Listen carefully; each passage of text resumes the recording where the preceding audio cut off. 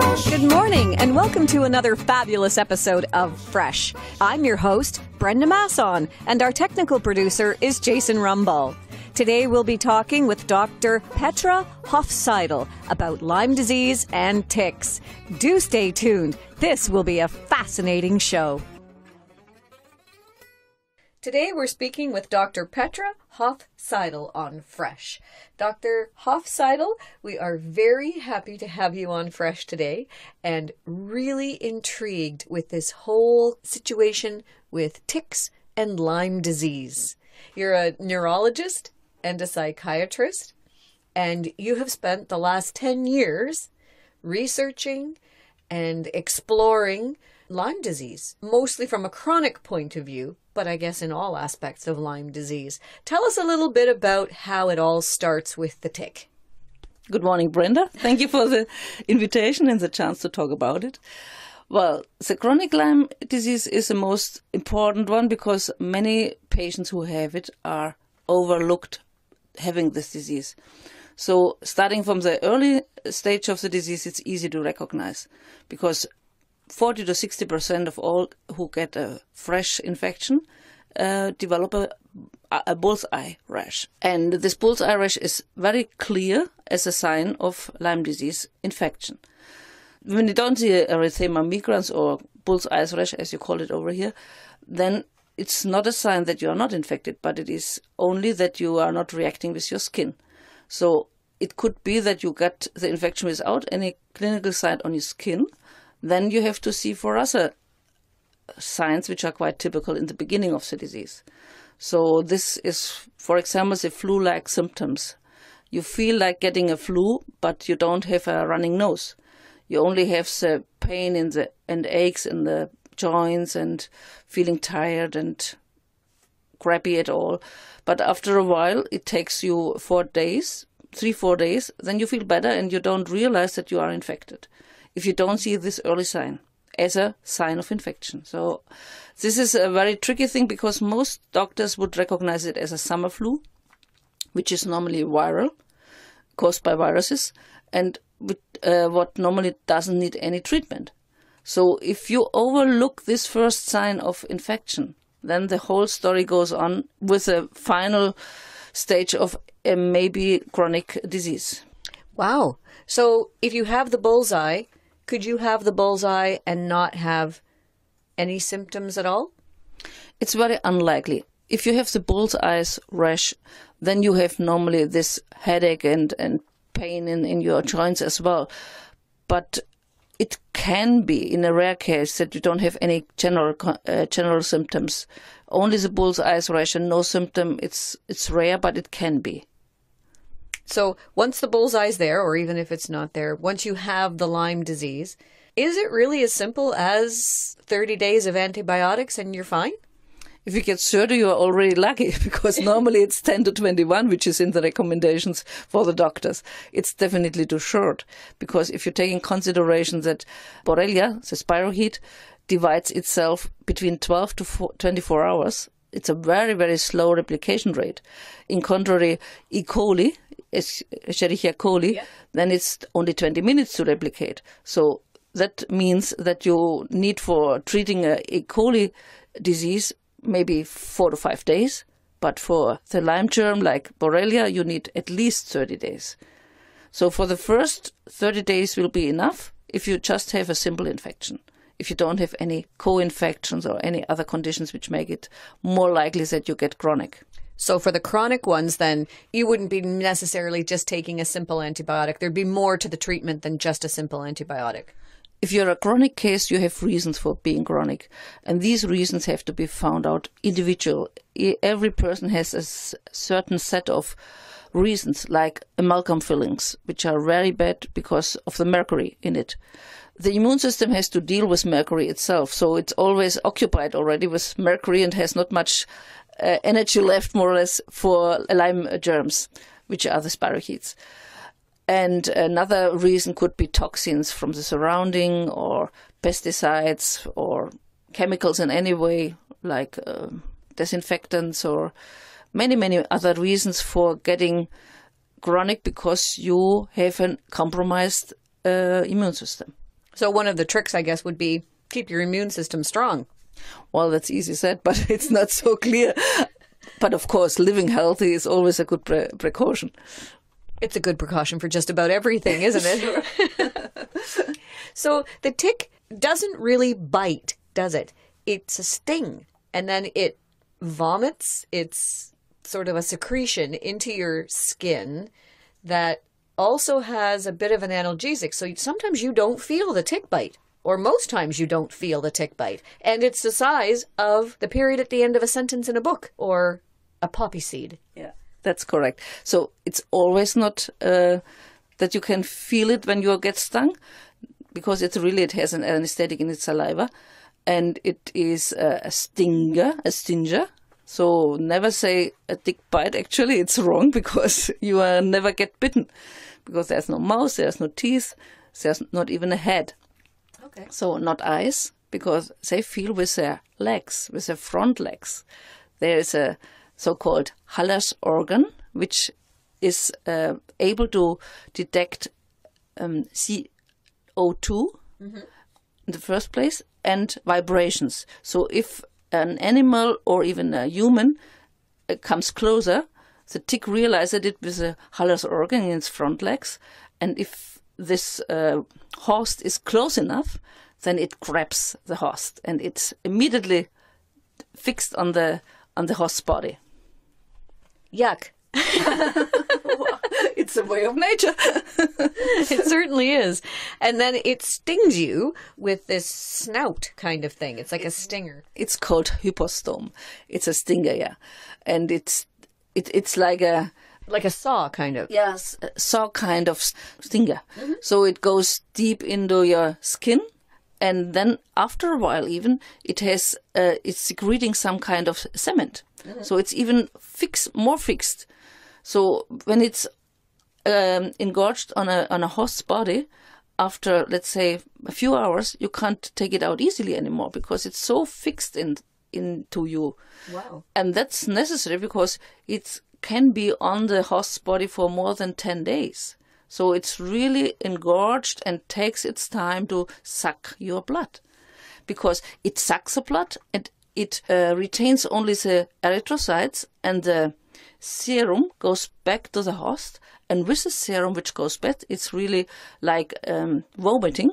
It vomits all the Borrelia which come out from the midgut of the tick into the host. And then the whole story starts. And if you get just stung on a skin area, the skin will react. But if the sting went directly into a little artery, then it is dissolved within minutes in the whole body, because it goes with the bloodstream through the whole body. So that could cause then you become quicker ill than if it's just a skin reaction, which takes some time to develop, and then after a while you get the infection of the whole body. The dissemination is it called. Mm-hmm.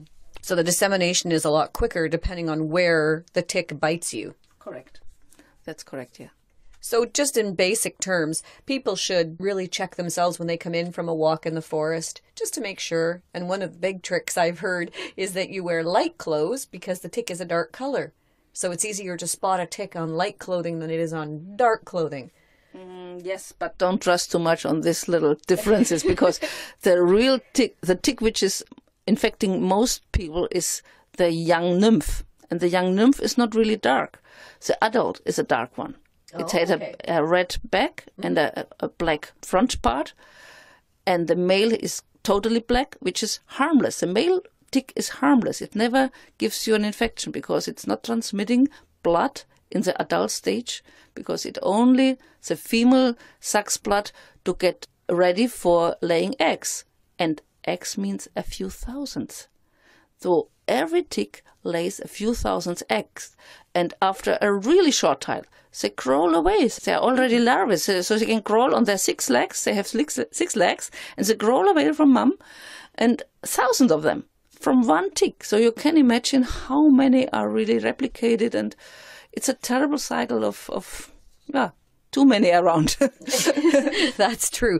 Do birds eat ticks? I mean, like, what would kill a tick? Maybe a bird. Maybe birds eat ticks. Oh no. There's no natural killer. It's only one thing so far known, which is a bee.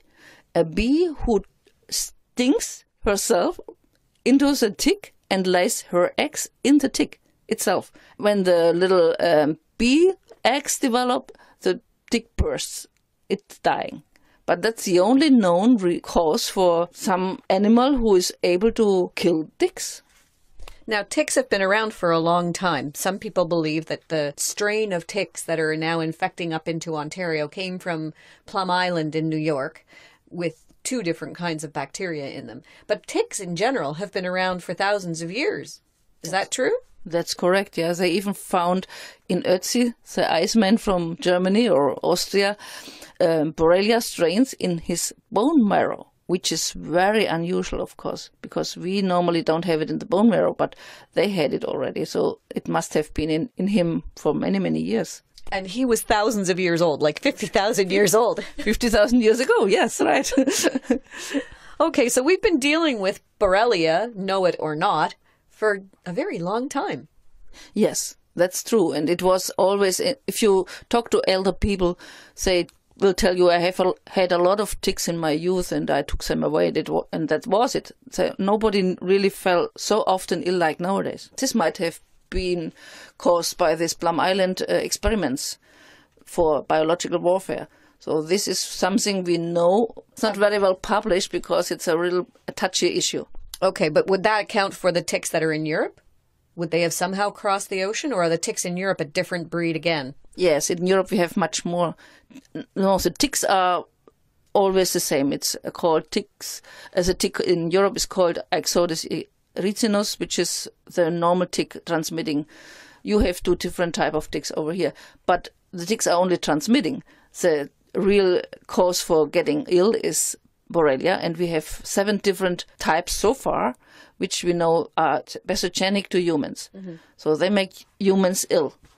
But there are many others which make several special type of animals ill. So there are a wide variety of different kind of Borrelia, and even Borrelia recurrendis, which is another disease, is a type of spirochete. Borrelias are spirochetes like Treponema pallidum, which is a spirochete which causes syphilis. So syphilis and late Lyme disease has a lot in common in symptoms and development of the disease. And both can be treated with antibiotics. Sure, but it takes a long time to treat them when you're chronic. Mm-hmm. But in contrary, when you are freshly infected, it only takes you 30 days to be quite sure that you can make it. You're listening to Fresh on Whistle FM, Stouffville's own community radio station at 102.9 FM in Stouffville and whistlefm.com on the internet and on your smartphone. Today we're speaking with Dr. Petra Hopf-Seidel, a German neurologist who specializes in Lyme disease. We'll be talking ticks and Lyme disease today on Fresh. If you'd like to comment or share a story, you can contact us on our Facebook page, Whistle FM-Fresh. Now back to Dr. Hopf-Seidel discussing ticks and Lyme. So, is it true then that some ticks don't carry the Borrelia? Oh yes, that's true, because only 30% in Europe and 30% over here have Borrelia in their midgut. So that means if you have a tick, you should test it immediately if it's bearing Borrelia or not. Here, you send it away and you get it back after 8 weeks. So this is much too long to start the treatment. You have to start treatment immediately after you get bitten. So there is one test that you can use to self-diagnose whether or not you think you have Lyme disease. No. No? No. The test is just to test if the tick contains Borrelia or not. You crush the tick and you put some liquid in a little tube, and then it's like if you test for pregnancy, you get a color back if it's containing Borrelia or not. If this test is reliable, it's under control at the moment. They are not quite sure if it's really so reliable as the production firm says. Well, that's interesting. So you'd have to catch the tick. Sure, always. You never should throw it away because you have to know if it's containing Borrelia or not. So the best way is doing a first self-testing if you have it available, because in Canada it takes 8 weeks to get a result, and that's definitely too long. Our laboratories, we can send it to different laboratories in Germany, and you get it within 2 days. That is good enough to start a treatment after infection. So Canada has some work to do to bring up their standards of their testing. Yes, I've heard that the local health units are working on that to test them. That would be good. That would be great, actually. So let's talk about the Borrelia then. So you get stung by a tick, and the Borrelia enters your system, and it goes through your bloodstream to wherever it wants to go? Yes, to every organ, every tissue, every cell. It can go into erythrocytes and granulocytes, the cells of the blood, or they go to tendons and joints and brain and wherever. So all the symptoms which erupt later on can be caused by Borrelia because they can be in every corner of your body. That makes it so difficult to recognize because you have tons of symptoms, which could be, not everybody has everything, of course, but it's such a variety that it is difficult to recognize it. So that would, if you're talking about it getting into your joints and your tendons, this would give you the muscle aches that people often complain about. And when it gets into your head, that gives you the headaches that people complain about. Are these things reversible once you get rid of the Borrelia? Yes, most of it is reversible if you catch it early enough. It's always a matter of when you start to treat. When you start to treat only when you are already chronic since years, then it's much more difficult, of course. But it's still possible. And it seems like these Borrelia are quite smart. They're tiny microscopic things, and they're spiral looking, but they're smart. They go where the immune system is weakest. Yes, because there's no vascularization, and that makes it easy for the Borrelia to hide, because the immune system comes with the blood. It is part of the blood, of course. Right. And so if there's no blood around, then they are in a safe place. But not only that, they can change to look like the host tissue itself. They change their surface, and then they are like the host itself. So the immune system will not recognize it as foreign, as strange. That sounds really smart. That's scary smart. It's almost like a little invasion of some sort of alien. Right? Yeah, it is, but they are very successful.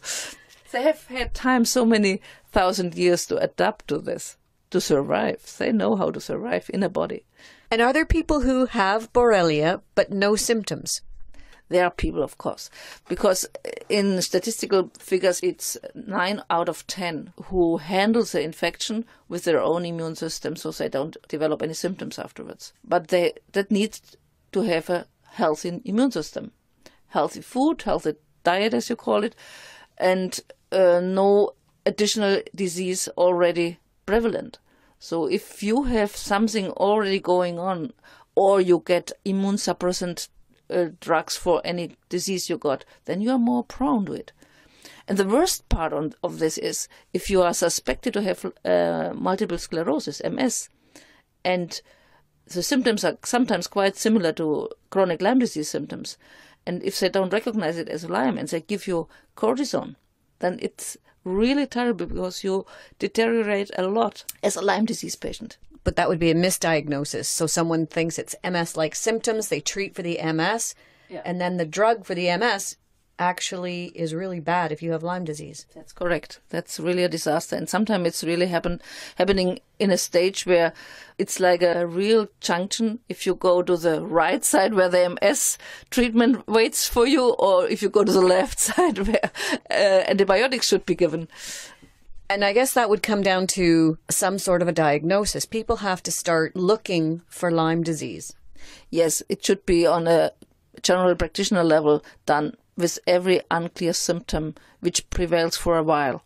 Mm-hmm. Not just within a week, but if it's for, let's say, a few weeks and it's not explainable by another disease or another cause you get to know, then you always should think of Lyme disease. But would make it much easier to detect all these undetected cases. Is it just a simple blood test of some kind? Well, it's not simple, but it is a blood test. There are different stages. So the first stage is always to search and look for antibodies against Borrelia. That's the easy part. But in your country, your antibody system is not good because they don't catch every antibody which could be detected. So the next part or the next step is an immunoblot or Western blot, which means that you are looking for special bands. So if you have specialized, highly specialized bands, which are only created by Borrelia in your body, then you know that the bug is there. And the third stage you don't have available over here, it measures the activity of the disease, which is done by a so-called lymphocytes transformation test. LTT is the abbreviation, and this is not possible here, and you can't send it over to Germany because it has to be in the lab within 24 hours.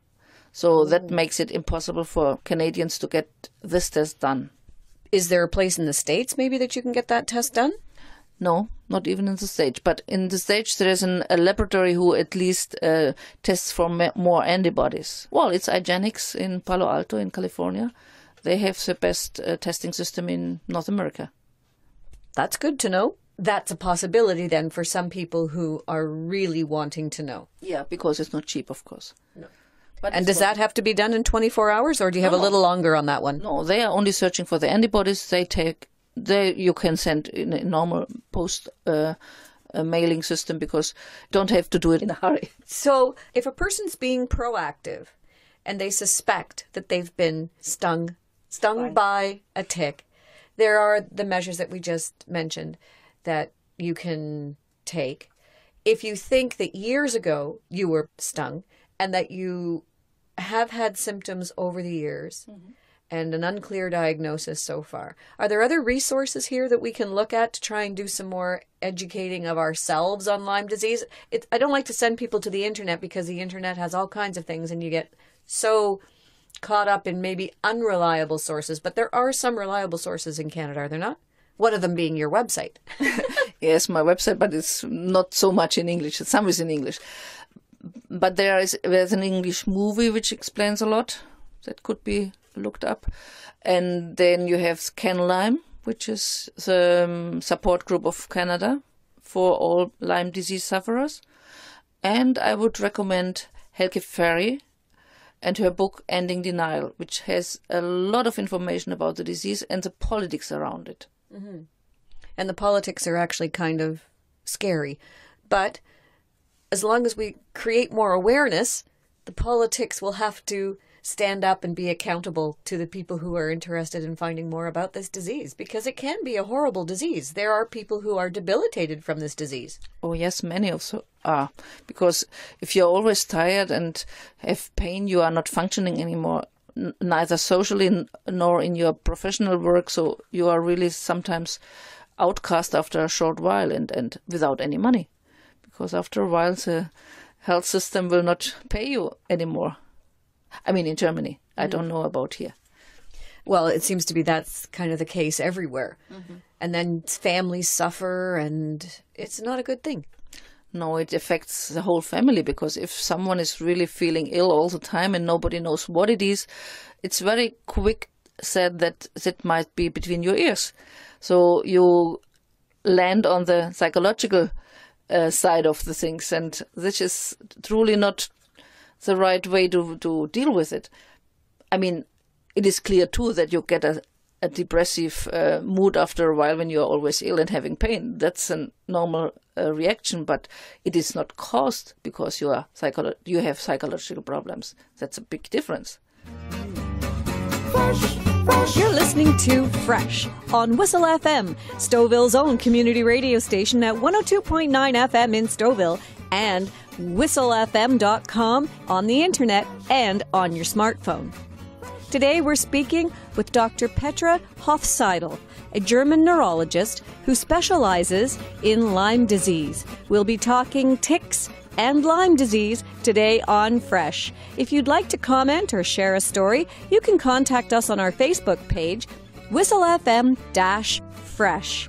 Now back to Dr. Hopf-Seidel discussing ticks and Lyme. Some people say that Lyme disease has MS-like symptoms. I've also heard it said that it has Alzheimer's-like symptoms. As a neurologist, how do you respond to that? That's true. I mean, if you take the symptoms like short-term memory problems or problems in concentration, in reading, in even speaking, because sometimes you don't speak what you want to say. So it's, for the others, it looks like Alzheimer's. And if you're a little bit older, then you're very quick treated for Alzheimer. But if you treat it well, and then you reverse all these deficiencies, and then out of a sudden you are not having any sign of Alzheimer anymore. You know, there was a famous man over here, a singer, Chris Christopherson. A singer. He had a diagnosis of Alzheimer, and finally his wife found out that he got a tick bite any time before, and so they followed up the Lyme disease diagnosis, and it turned out to be right. Wow. Because that would be a lot easier to treat than Alzheimer's. Surely. It's a treatment which is causative. Right. But if you treat Alzheimer, it's not causal, it's just symptomatic. Would the symptoms be able to be reversed? Would the short-term memory come back? Sure, would the speech come back and all of those side effects? Sure. That's a sign of your recovery. That's for sure, yeah. So does the Borrelia do permanent damage to certain organs or joints? Permanent damage, it's a matter of time. If you are having Lyme disease for a long time, then you get damage, of course.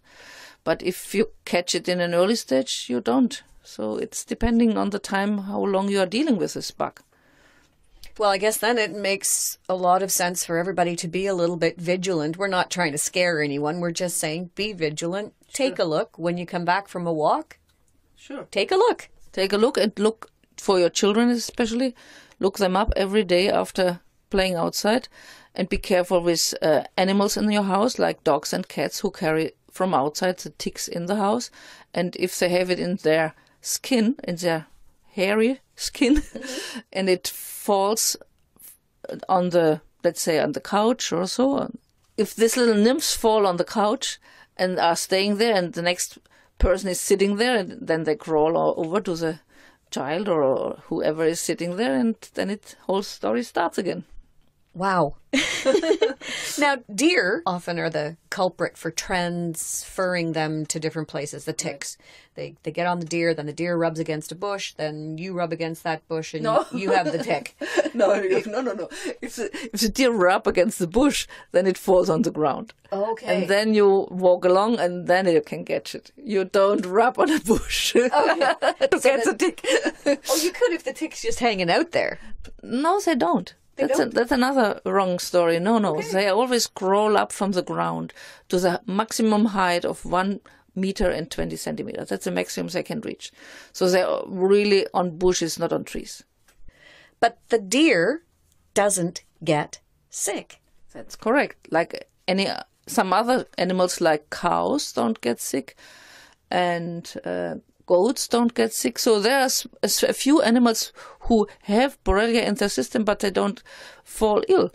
And it's a mystery so far why. And this should be scientifically investigated and researched as well. What about birds? They don't get ticks either, do they? Well, they get the ticks, but they don't get disease. I can't tell you, because I don't know how they feel if they have Lyme disease as a bird. I don't know. But they are transmitters, that's for sure, and about over long distances. So birds are bringing in from U.S. They were the first to bring in from U.S. the ticks to Canada. It came with migratory birds. Wow. Okay. Dogs do get ticks and can be affected by Lyme disease, but horses very much, cats as well. So they are really ill. But we have things that prevent them getting ill on dogs and cats and horses. I give my dogs some sort of little... DED. Just DED you are giving. Nothing special. No. We don't have anything to prevent the disease. It's only the immune system who can prevent it, more or less. There is nothing from outside you can give to prevent the disease. Not yet. Okay. So that's, I guess, one of the preventions is to wear bug spray. Yeah, but they are not much impressed by bug spray. No, well, and the bug spray only lasts you for 4 hours. So it's not, and DED, it's not the healthiest thing you can apply to yourself. So be careful with that. It's not really effective. It's more effective if you cut your grass really short, as the Canadians always do. It's a Canadian religion to cut the grass every second week or every week. So that's a good precaution. And another thing is that you always look up if you have a tick on your body, and look up in spots where the skin is thin, like the knee, the back of the knee, the elbow bit, the armpit, or between the buttock. These are, or in the genital region. They really search for soft and a little bit wet areas. And the back of the neck, I've heard, is a popular spot too. Oh yeah, especially for children, because because of the height of the children. They are, let's say, 1 meter and a little bit more, and those if they go through the bushes, and they get it easily. And so the good thing about kids, though, is usually the parents are helping them bathe and things, so the parent might be able to see the tick or the bite. They have to search for, because it's very often behind the ears or under the hair, where the hair starts. So you don't, if girls have long hair, you have to take it up and to look up. So you have to be aware of it. You don't do it immediately because you see it. You have to search for. So is there a lot of research in Europe right now going on about ticks? Not enough. There is some, but not enough. It's always a problem because it's not recognized as a spreading and epidemic disease as it is. So we have to do some more research here. Canada seems to be a little bit behind the 8 ball in getting the research that we need and the attention that we need to Lyme disease. Well, especially the attention. I mean, there is a lot of research out here, especially by entomologists and basic researchers, but not the doctors so far. That's a problem. The doctors don't deal enough with this disease. They don't get enough experiences treating people who are really ill with Lyme disease for a long time. So if you take hospital doctors, they see the acute cases, maybe even the neuroborreliosis like Lyme disease with neurological symptoms. They see them, they treat them with some good antibiotic, and then they discharge them. And after a while, these people don't get a relapse, and they don't see the doctor anymore. And the doctor will not get to know that there was a relapse and that the chronic form develops after a while. I've heard of someone here who was suspected of having Lyme disease, and they went on amoxicillin for, 21 days. But that's not going to work, is it? No, that's the wrong drug, because amoxicillin is just for pregnant women because they can't take anything else. But for a normal person, child or adult, there are different other drugs which has to be taken. And it has to be a drug which goes in the cells. So intracellular drug is necessary. And amoxicillin only works outside the cell. So it will not catch the Borrelia which is in the cells. That is one of the tricks of the spirochetes, that they change their forms. So spirochetal form is just the beginning. After a few days, they are granular, which means little round balls, and they are still the same, but they change the form. And with granular, antibiotics have to go into the cells to address them, and there are cystic forms, and there are even biofilms, which is the most difficult to treat, because a biofilm is a colony of spirochetes which builds a ball with a shield of gelatin. Yeah. And so they are not approachable anymore by the immune system because they are totally disappeared. Wow. It's crazy. And we don't have any drug so far to treat these biofilms. And the biofilms are not only created by Borrelia. There are many germs who create biofilms, which makes a chronic causes of many diseases, like urinary tract infections are often caused by these biofilms, or pulmonary infections, chronic form, are caused by biofilms. So this is another very neglected part of the disease, that they don't even recognize that they are different living forms of this germ. And the easiest form to treat is the spirochetal form, the first. But if they are in the cells, with all these hidden or round body forms, they are much more difficult to get and to be destroyed than with the spirochetal form. So this calls for early treatment as well. Now, diagnosis for a chronic case is a bit tricky because, as we mentioned, there's so many different symptoms that make up a person's profile for chronic disease. So are there diagnostics available to try and pinpoint Lyme in those cases? Yes and no. There are forms, if you take the medical history, you have always to take into account, was there a tick bite in the previous years or not? Was there any reaction on the skin? Yes or no? Both can be. And how was the life of this person afterwards? Which kind of symptoms did she or he develop? And is it fitting in the picture of a Lyme disease infection? There are certain things which are more common than others. So you have to know the symptoms quite well of Lyme disease so you can figure out this could be a case of Lyme disease or not. And yes, there are some other ways to detect it, but they are not recognized in the medical community, like applied kinesiology. With this method, you can see if there is a Borrelia germ in the body of the patient or not. But this is not a medical acknowledged method. So there's a lot to be done in the study of Lyme disease. Yes, still. And there are so many questions open, and it's only a pity that only a few feel the urge to work with this disease. Mostly when I get patients, they tell me, my doctor doesn't want to deal with me anymore because I suspect I have Lyme disease. So they are always sending them away because they don't want to deal with it. And that's interesting because you think that on a scientific level, everybody would be really interested in this because there are so many people potentially affected. That's correct. And I mean, it's a very interesting bug in many ways. And the patients are so grateful if they get rid of some of the symptoms and get better. And all this is very rewarding for a doctor. But it is a long way to come to the knowledge of Lyme disease you need. So you have to do a lot of extra studies. But you are not knowing it from the textbooks because they don't tell you. The textbooks are very basic. They just know 3 symptoms, which is arthritis, mostly the knees, which is maybe tiredness, if they recognize it as a symptom, and maybe neurological deficits like palsy, but there's only a few of so many. So if you don't know more, then you can't deal with this disease.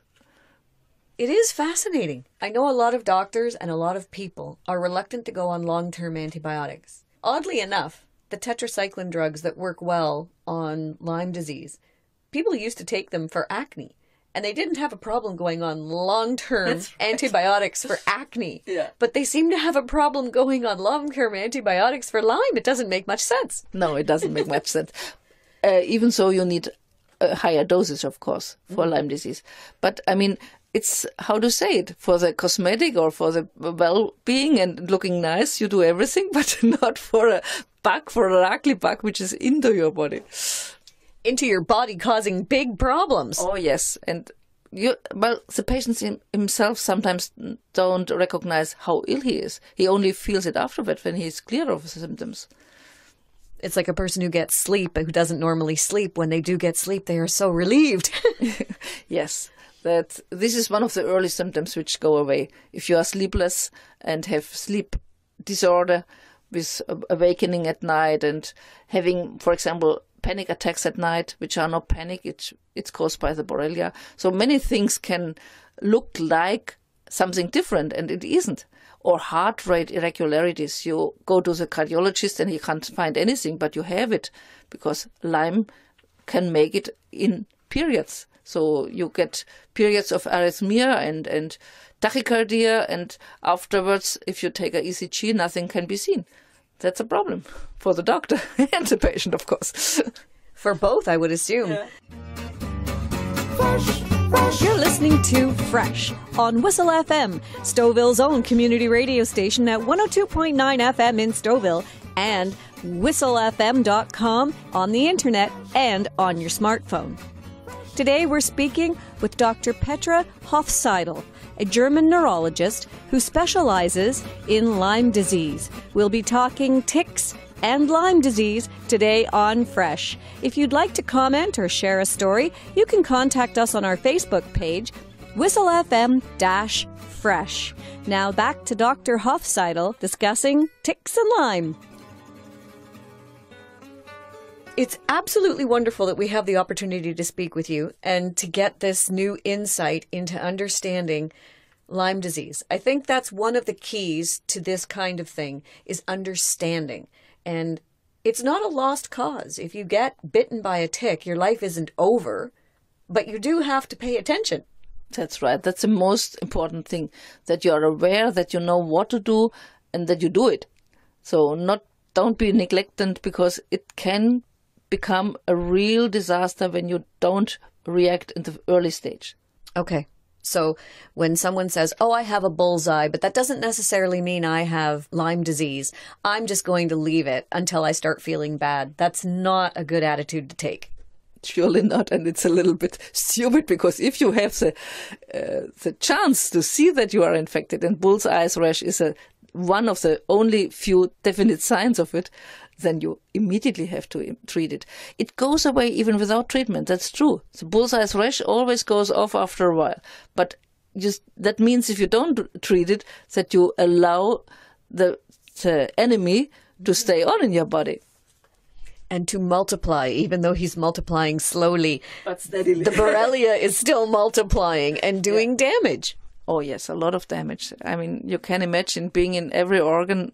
It can be sometimes only elevated liver enzymes is a sign of Lyme disease.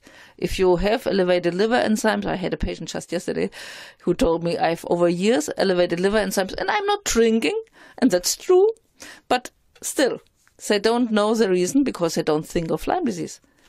So this is just one symptom. I mean, that can be very, very tricky to find out what all is belonging to the disease, what kind of symptoms of this person belong to the disease. And there are sometimes very, very many. Well, we're going to put some of your references on our website and on our Facebook page. Oh, cool. So if you go to whistlefm-fresh, you will find our webpage, and on there, Jason Rumball, our handy-dandy tech guy, will put up the website for Can Lyme and your website and Helga Ferry's website. And through those websites, you can get to all kinds of different resources that talk about Lyme disease. Yeah. It can be a little scary when you first start researching Lyme. Yes, but you have to have a clear view what you want. I mean, if you want to get the information, what you have to do and how to do it, and then you have to go through a certain period of antibiotic treatment. And then if you feel better, you know it was the right way. Okay. And if you have a chronic case, sometimes the one treatment of antibiotic isn't enough. I know Dr. Horowitz in New York uses one antibiotic and another couple of drugs to try and get people out of the chronic illness of Lyme. Yes, that's a way. But you have to know what you give very clearly. I mean, don't experiment with drugs which are in the first place not able to treat this kind of disease. So there are too many in the recommendation which are really not helpful, like all kind of penicillin, which is not helpful. And if you take ceftriaxone, it's the same. It's a kind of penicillin, or it's a derivative of penicillin, and it only works in the very early stage. And if you get it later on, it's okay for the inflammatory part of the disease, because all Lyme disease patients have a chronic inflammatory reaction. So the ceftriaxone helps against the inflammation, but it doesn't help to kill and to destroy the Borrelia in the cells, because it doesn't go into the cells. It's only working extracellular. So this has to be taken in mind. And if you get a proposal for, let's say, roxifene treatment IV for 21 days, it works in the first place. in the early stage, but not when you have it had for months already. Good stuff to know. That's really good to know. Yeah. Because we have to be advocates for ourselves too, sometimes in the medical world, don't we? Yeah, especially in this kind of disease, you really have to know as a patient more sometimes than the doctor, because you have the time to go into details. The doctor sometimes don't have the time. So don't be too crappy with your doctor if he doesn't know everything you know already by the internet. But you have to come to a communication and exchange of views and to find your way with your doctor to get treated. That's good advice, because I think the doctors do want to work with you in the end. And sometimes if you've got some information that they may not have, then this is a good thing. It seems like the key to going further with Lyme disease is to have more education about it. That's for sure. That's why we are sitting here. Yeah, yeah. I'm glad about the chance to talk about it, because I have talked to so many Canadians who have no idea or little idea about tick bite and all the consequences which are afterwards to expect. So it's good that we can give out some more information. And as you mentioned, this literature, that's a good way. You have always to go for trustworthy sources. Otherwise, you get too much crappish. Yeah. There's a lot of stuff on the internet that's not worth reading, and it's not credible. So it's good to know what credible information is out there. Or if it's coming from a production firm for anything, it's always a little bit announcement and advertisement. Mm-hmm. It's not only information, it's advertisement sometimes. And so you have to get to know what source you are reading. I actually read an article recently where they said the natural cure for Lyme disease. If you don't want antibiotics, you can do natural ways to cure Lyme disease. And from what I've read, that's rubbish. Yeah. Yeah, if you try it only with homeopathic or natural sources, it's very unsecure. I mean, if you have a healthy immune system, you might be lucky and it might be enough. But if you are a normal person with some diseases in your medical history already, it's a little bit scary to do it just with natural sources. It's helping. I'm prescribing a lot of natural things, additional, of course, like glutathione, which is very important to get because it is a source of energy, or carnitine, or there are many things. And in one of my articles about chronic Lyme disease, which you're referring to, I'm giving some more detailed information about it. So it is worthwhile to add it to the antibiotic, but not to have it alone. Mm-hmm. Okay, good. Thank you for talking to us today. This has been fascinating. And I hope that it inspires some people to be a little more diligent when it comes to ticks and Lyme disease. And as long as we can start educating people, then eventually the medical profession and research will come together. And I think we're going to find some great leaps and bounds in the next few years about Lyme disease. Thank you for the opportunity to talk, and have a nice day. Thanks very much. We've been talking with Dr. Petra Hopf-Seidel about Lyme disease and tick stings. We're going to start calling them stings instead of bites. And we will refer you to their website and all of the information that we can find on the different websites. And that's Fresh for this week. Thanks for listening. Fresh. Thank you for tuning in to Fresh. We hope you've enjoyed the show.